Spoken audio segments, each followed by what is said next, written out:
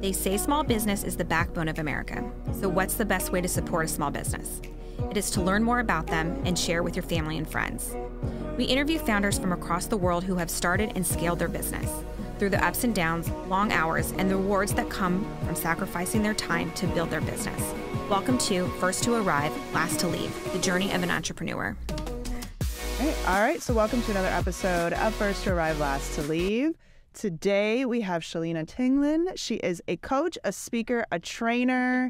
We're going to talk about all that you do. Yes. I actually got to see her speak at the last cohort's graduation, and she's like super legit. So thank you. I was like, I need to have her on my podcast. Thank you.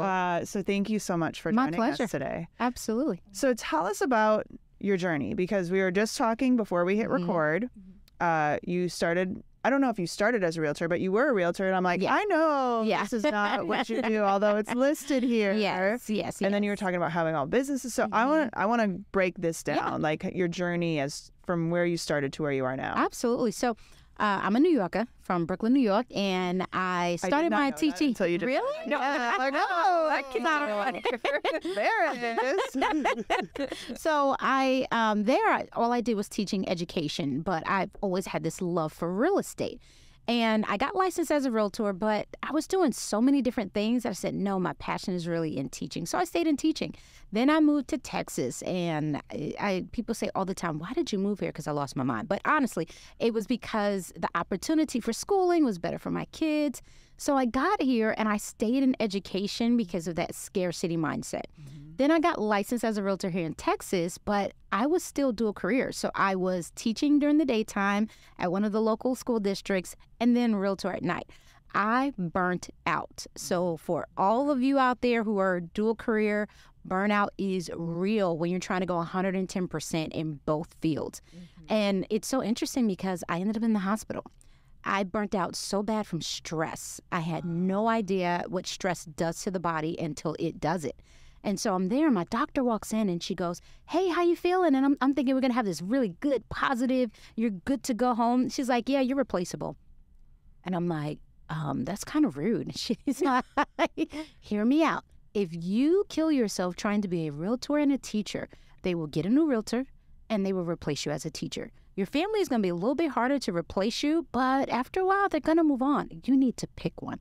So I decided to go into real estate. Oh, wow. And I went into real estate full time. And when I got in real estate, I saw more people who were doing what I was doing. And that burnout cycle kept going. And I'm like, let me show you there's a better way.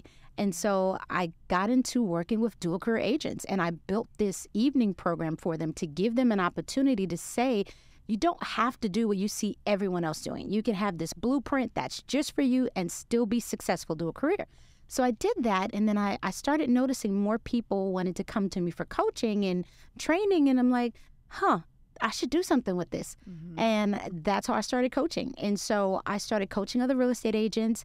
Then that turned into other entrepreneurs in other fields, and then it turned into speaking, and now I'm certified with the state of Texas to teach licensing, so where people need to get continuing education, and it has been amazing, but every day you're still learning. Yeah. So what changed in your business, though, when you went from dual to singular? So what did you change where obviously there was a necessity there? Yeah. Was it a mindset shift? Was it a business shift? Was it a little bit of everything that you were able to go all in? It was everything has to shift. Your mind, the way you think has to shift. And I wrote a book, What They Don't Teach You in Real Estate School, because you have no idea when you get out. I mean, everything, you don't really understand how to run a business. You think it's all about P&L statements, and it's not. And so I had to change the way I think and the way I thought. And thinking meaning, okay, am I structured? Do I have systems? Do I have SOPs in place? And I'm not talking about son of a peach eater. It is systems. Do you have your systems? Do you have your standard operating procedures? I didn't realize what any of that was when I was dual career because I didn't have the time to stop and think about it. I was so focused on working with clients, and I had to build a database, and I had to work. I was working in the business and not on the business. There is a difference. And so I had to get more structured with understanding my day. And it was interesting because when I went full-time, I didn't really have a full-time structure because I was teacher during the day, realtor at night. And so I tell people real estate for me didn't start until 12 because Judge Judy came on 11:30, and I'm a law school dropout. So I had to get my law school with Judge Judy. And by that time, the day is done. You know, people have moved on. And so it was a really tough lesson to learn about how you think about your business and even how you think about money. I didn't understand the importance of reinvesting in your business so that you can work on it. Interesting. I've gotten sucked into Judge Judy TikToks by anyway. I love she's so sarcastic, so small and sarcastic. Great, though. Yes, she is. Anyways. No, that's the sole reason I'm not on TikTok, because it will never come out. They'll be like, "Where is she?" Because I'm fascinated, and it'll just rabbit hole. Yeah, understood. So I'm curious, because you started as dual, Mm-hmm. and then when you were explaining that, you went into real estate, and then you started coaching, which effectively put you into dual roles again. Yes. What was different? So I think the biggest difference that I saw was who I was working with. Because when I'm dual career, it was with my students and my clients. Now that you're in this dual career realtor and coaching, you're working with other adults. And it's almost as if those adults are still your students, because there are things that they don't know, things that you're guiding them on. So they're similar in the fact that you're still in that teacher mode, but they're different. And what I've learned is when we're adults, it is hard to change our minds. With children, they absorb and they're so ready to change. Adults, we get set in our ways. And it's like, nope, I already know it. No one's going to change it. Yeah. That was the hardest thing to overcome, was helping people understand there's a different way to think. And so it was a challenge, and I kind of fell into it just helping people. And then I looked up, and now I have 40 coaching clients, and I'm like, whoa, we got to back this off because we're going to burn out again. So, Right. Yeah. Well, and you now have perspective because you've done it once before. So I'm curious, what did you go into Goldman Sachs as? Oh, I went into Goldman Sachs as, I call myself the bag lady, because I had real estate, I had coaching, that I wanted to do speaking, that I wanted to change the world. I wanted to do all these things. And when I went into Goldman, it was interesting because people would ask me, hey, what is it that you do? I do A, B, C, D, E, F, G. And they're like, okay, now tell us, what is it that you really do? And so it wasn't, it's funny because it wasn't until I finished and I left the program that I realized, you're doing too much. You need to structure this to where, yes, you can have a brokerage. Yes, you can still coach, leverage. And I went into Goldman not leveraging, and I was on another trail to burnout because I didn't understand how important leverage is. So what was your growth plan? My growth plan was to launch the speaking component of the coaching program. However, I didn't have, and what I learned was you need to have these other areas buttoned up and tight before you start trying to grow another area. And so I went in and I said, okay, the growth plan for our company is we're going to start this school, and it's going to have a speaking component, and we're going to teach people. But then I looked and I said, well, you don't have your standards and structure over here. And so if the foundation is not right over here, everything's just going to fall apart. So I had to take a step back and look at what they were teaching us, including looking at my forecast, looking at my cash flow statements, looking at where do I want this business to be in the next 5 years, and then circle back and redo that growth plan. Yeah, because you were just creating one more thing that was you. Yes. So the problem you had going in where people were like, what do you do? And you were like, I feel like it's the same question too that a lot of entrepreneurs get stuck in, like, who do you help? I help everybody, right? We get stuck in this, like, I can do this. And I remember too, when I started my online business, it was like, I could do everything. And then no one knows what you do, and like when everybody would say, I see what you do, and I still don't get it, or I'm still unclear, it is like the worst possible statement you can hear as an entrepreneur, right? So can you talk about the process that you went through to tighten it up, like to button it up? So obviously, you know, you came out, but what was that? I came in listing, and now I came out where it's really super clear who I serve and how I serve them. That was difficult because I think a lot of times people feel like I'm going to leave someone out if I niche down. When in actuality, because you're not niche down, you're missing out on so much. And so for me, I'm wanting to help everyone, and now people don't know when to come to me for business. Now I'm super clear on my ideal client. is that real estate professional or that corporation that needs a speaker or that realtor who's hit a wall versus saying, I just want to help everyone who's an entrepreneur. That's too big, you know. So you think about your fast food chain restaurants. Chick-fil-A only sells chicken. You're not going there and getting a cheeseburger. So I had to be that Chick-fil-A in my head and say, hey, I need to find a lane and stay in it. Because when I was trying to help everyone, I felt that burnout coming again. Yeah. When I realized I have to get narrowed and focused and understand that my target audience has this problem. So finding out what the problem is that I'm trying to solve is what helped. So if I'm trying to help you solve, hey, I hit a wall in my business and it's a real estate business, I'm not really sure what to do next, that's where I come in. And my role is I like to tell people, tell me what it is that you're doing. And I'll listen and I'll hear it, but I want them to keep going. I'm like, okay, I see where the problem is. You just said it, but let's see what else there is to it. And then we talk about what their strengths are. We talk about where they're leveraging. 9 times out of 10, they're not leveraging at all. And so we'll talk to people who I have all these clients, but I'm not making enough money. Well, what's happening? Well, people are falling through the cracks because they have no systems. And so once I realized that I need to make that shorter versus trying to go wide, I need to go deep. And that's what helped me focus, going deeper and understanding, well, who was I helping, what was their problem, and how was I fit to help them? So a lot of entrepreneurs are scared to do that because they're worried about the opposite, right? If I go too deep, there's not enough customer base. Can you talk about how your business changed? Like, did it grow? Yes. So it's so interesting because going deep, I was thinking so small with, I'm just going to help these real estate agents and that's it. Not realizing that there's brokerages, that there was my local association, that there were other vendor partners. There are corporations that need that conversation about growth and profitability, but I was so granular that I missed that.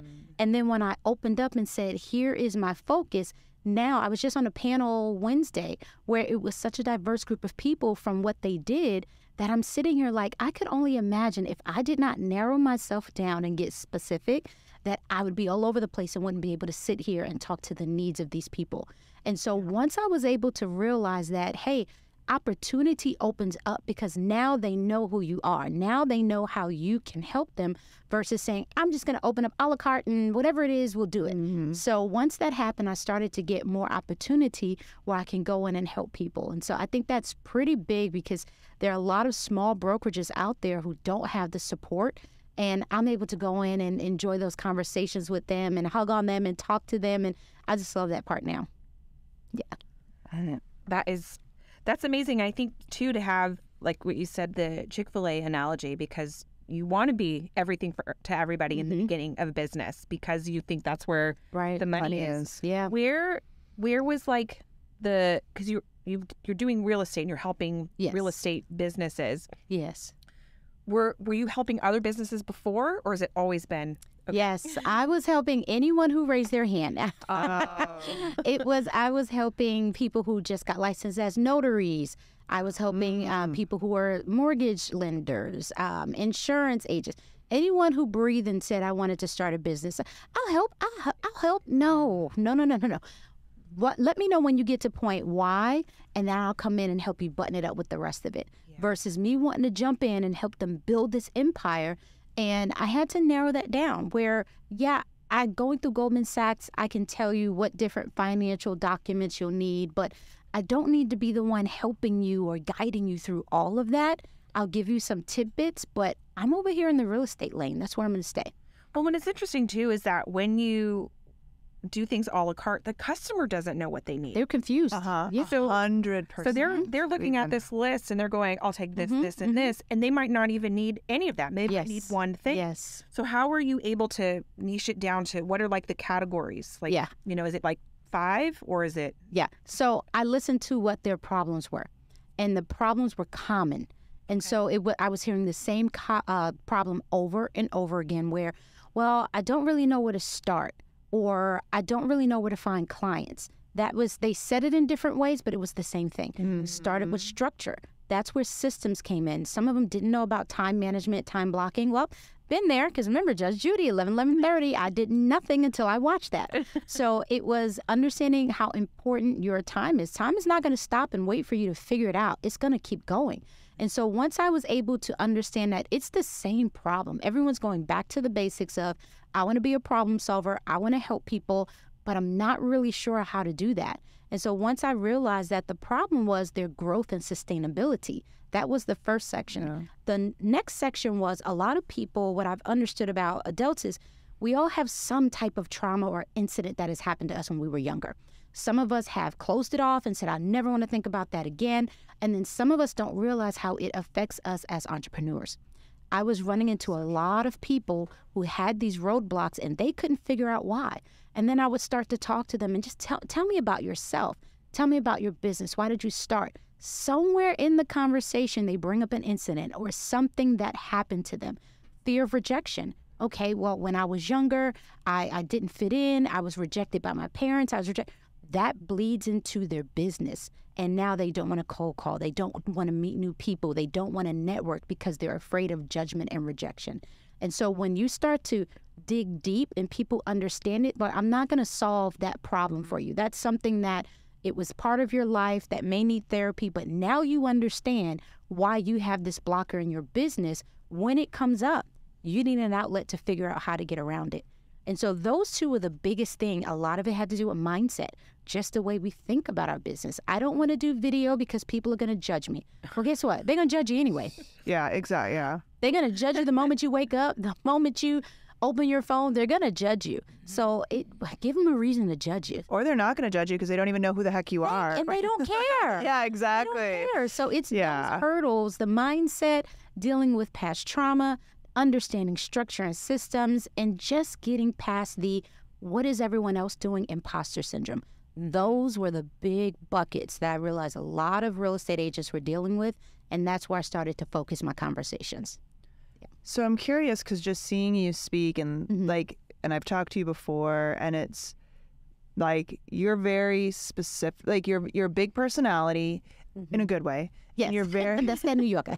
yeah, but you're also very like specific. Like going down these rabbit holes with people it's harder to teach from that perspective, like harder to replicate. So I'm curious, as you're building this and the standard, the SOPs and all the things that you do, how are you making it so it's not just you, that you can help others take people down these rabbit holes and really, because it's a secret sauce, right, of what you're figuring out. But how much is that just it's a you secret sauce versus it's a replicatable secret sauce? That is such a great question. I realized that I was different when I was coaching and other coaches would say, but you need to stick to the script. We are not made to stick to a script. And I realized that individuality is so important. We might do the same things, but how we do it is going to be different. And so for me to replicate it, which I've started doing it, I have a mentee, and I look for people who say, oh, I don't think I'm going to do that, because they do. They're just afraid. They don't have anyone to walk them through it. They don't know how to start it. And so I have one in particular I was thinking about where I told him, I said, I think this is a great path for you. He's got a background in psychology. He knows how to dig deep with people. And he kept saying, Coach, I don't think this is for me. Then he called me one day and he said, I got my first coaching client and they did this and they did that. And I'm just listening. I said, so how did that make you feel? He said, it made me feel good that I was able to dig deep with them and help them figure it out, because I can't figure it out for you. He helped them figure it out. And so it's when I'm talking to people, I like to get into conversation and have them practice on me, because great questions is what leads to exposure. It exposes what is the wall or barrier in your life that's stopping you from moving forward. And sometimes my favorite question, tell me more about that. Just keep asking, tell me more about that, till they get to a point they can't say anything else because we figured it out. Yeah. And so once I teach them how to ask questions, it's duplicatable. We just got to get people out of the mode of thinking everybody has to stick to a script. Ask the question on page 6 or page 7. That's not where that person is right now. They're in a whole nother mindset. So we got to change what we're doing and say to them, okay, you're having trouble with building your business. Tell me more about that.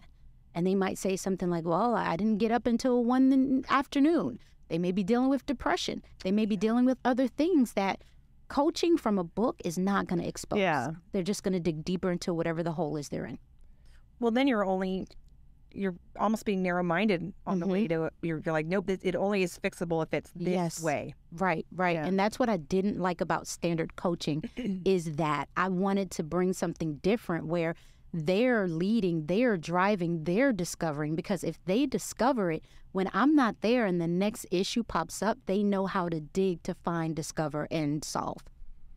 And so do you have a team of coaches right now, too, that you work with? Or are you building that? Okay. We're working on Okay. We are working on that. And that was one of the things from Goldman Sachs that we're working on is building that team. Because when you start talking to people about personal things like their financing and their mental stability, it takes a certain character of person to do that. Because sometimes when you talk to people, what they're projecting can cast on you. So you have to have that right mindset to not go home and start thinking about that other person being depressed. And so finding the right people is important. I do have one right now. We're building him up to take on more, but because I've been through burnout, I understand I don't want to give you more than what you need right now. We got to create sustainability first, then we build growth. Yeah. I had a good question. I totally just blanked. Sorry. It'll come. It'll come back. Well, I think it's such a fine line of burnout too. Yeah. Like it's hard to catch until you're already sort of too far into it. So what do you think some indicators are for, like, you're assessing this individual? What do you think was an indicator to say, oh, that might be too much? When you are not doing the things you used to love anymore because you're too busy helping someone else, that's my first indicator. Okay. You're on, because that was mine, where it was no longer about spending time with family. It was, well, I got to help this one. When I realized I was in the building from 7 a.m. to 10 p.m., something was wrong. And I did that for a long time. And I got to the point where I wasn't going to my kids' games. I wasn't able to enjoy my family. And then I was tired. Headaches. My health was the first indicator that say something's not right. It's time to get checked out. And I never forget, I was sitting still, and I'm an athlete. I love to work out. I love doing those things. I was just sitting there watching TV. My heart rate was in the hundreds. And my mother-in-law is a nurse. And so my husband called her and said, hey, is this normal? I knew it wasn't normal, but I didn't want them to tell me it wasn't normal. And so she told him, no, you need to get her to a hospital because something's not right. Well, I had developed all these things. My body had swollen, and I did not know. And I look at pictures from back then, and I'm like, wow, this was burnout. And that's the thing about stress. It's a secret killer. It'll sneak up on you, and you're sitting having to deal with the repercussions of it when all you had to do was learn that no was a complete sentence. Yeah. How do you think ego plays into that? Oh, ego is big. It can, well, let me rephrase that. It can be as big as you allow it to be.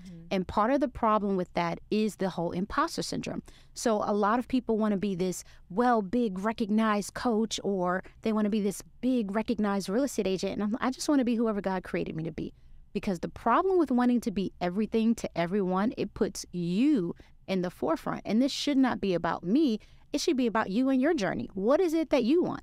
Because if I make it about me, I'll forget you even existed. And now I'm building out a plan that you're like, well, this isn't really what I wanted because I felt like it was right. I felt like you should do this. And when you do the I, you forget the person. And then they'll see that and they'll leave and they'll recognize there was no value being with you because it was all about you. Yeah. So I want to ask about going into an industry, or not going in, doubling down, continuing on an industry that I know DFW is not seeing. I know interest rates are high and houses are still selling. Everything is still A-okay, right? Yeah.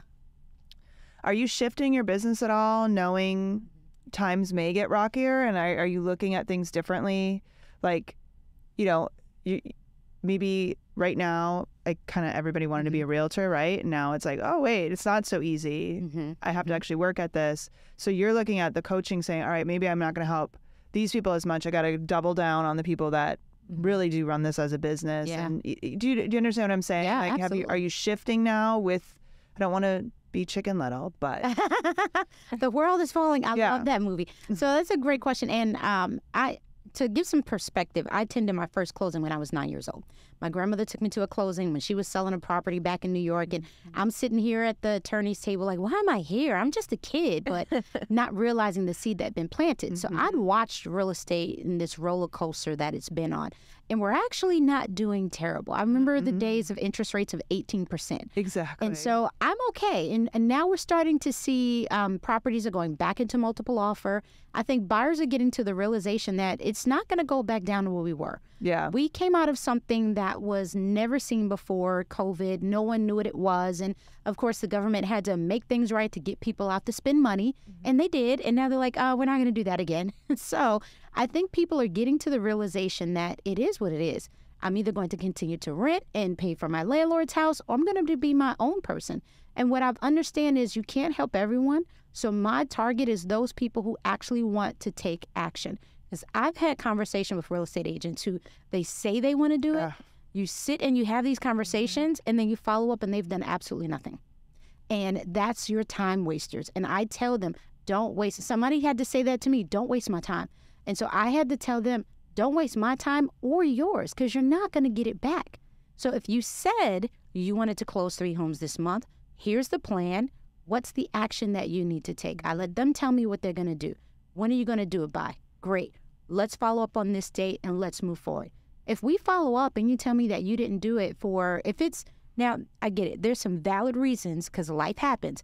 But if it was you were just sitting back with your popcorn watching, whatever you wanted to watch or you got in your own head and I tell people, call me when that happens, we can't move forward because you're demonstrating that you don't want to run a business. And I tell them, this is not a hobby.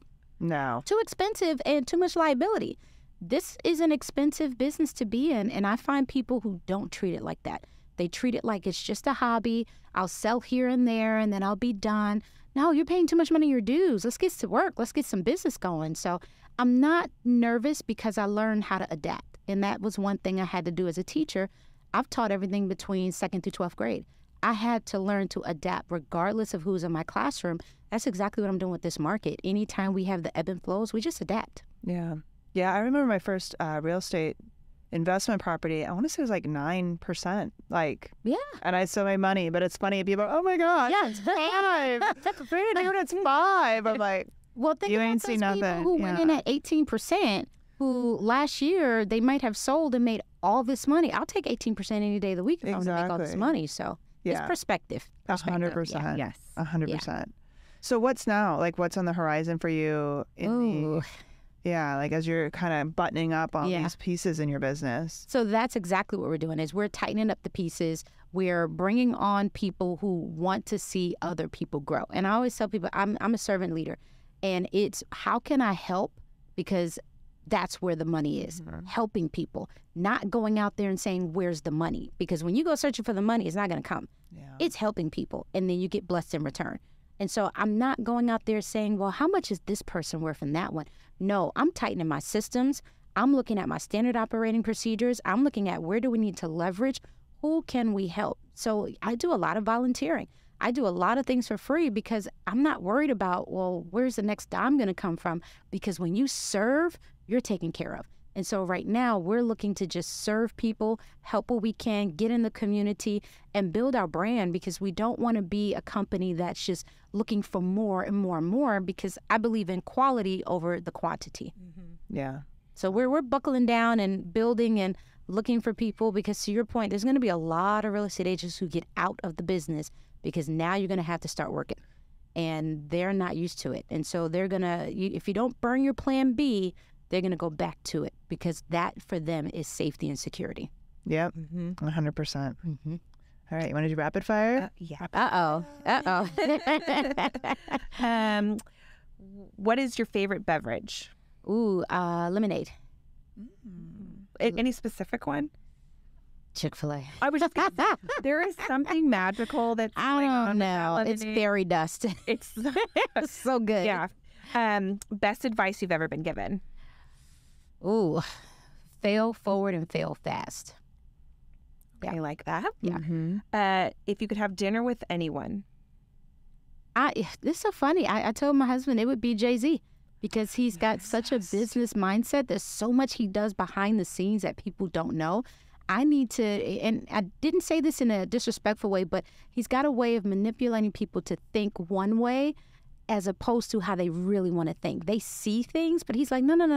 Let me show you what it really is. I want that business acumen. Yeah, so I have a funny story about, so I used to do a big event, and I had like Robert Herjavec, and I had this list of who my dream guests were. George W. and Jay-Z. I'm like, I could not get two more opposite people, but I'm like, if those were, because have you read Decoded? Yes. I mean, that's when like I was like, holy crap, like he's so much more than just a That's rapper. why I want to have that conversation, because I'm it's obsessed with them. Yeah. Like, people are going crazy over Beyonce. I said, the only way I'll pay that much is if we're having a business conversation. That is it.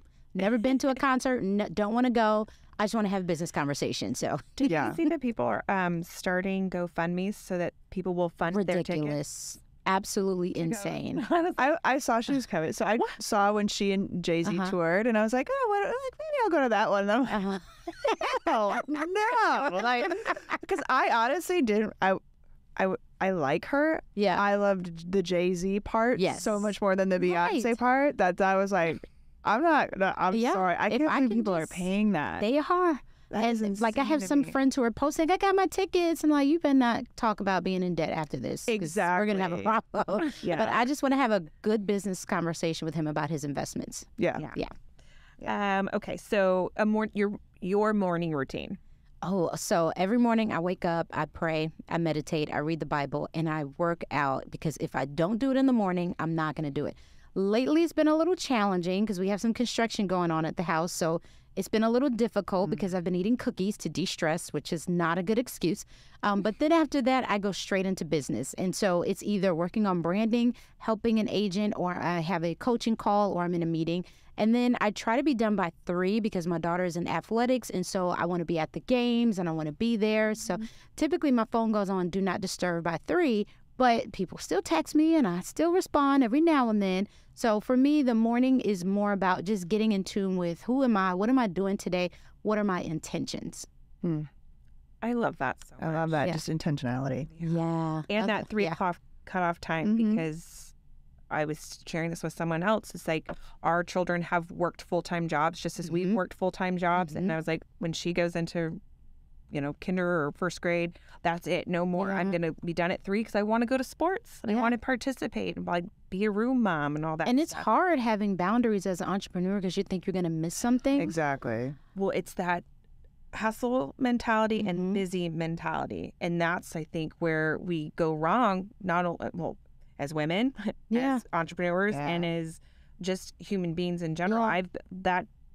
I used to say it all the time. Oh, I'm so busy. It's like, what does that serve? That's not serving anything. It's like a badge of honor. I'd rather be productive than busy. And I can be productive in a really short amount of time than versus being busy all day. Yeah.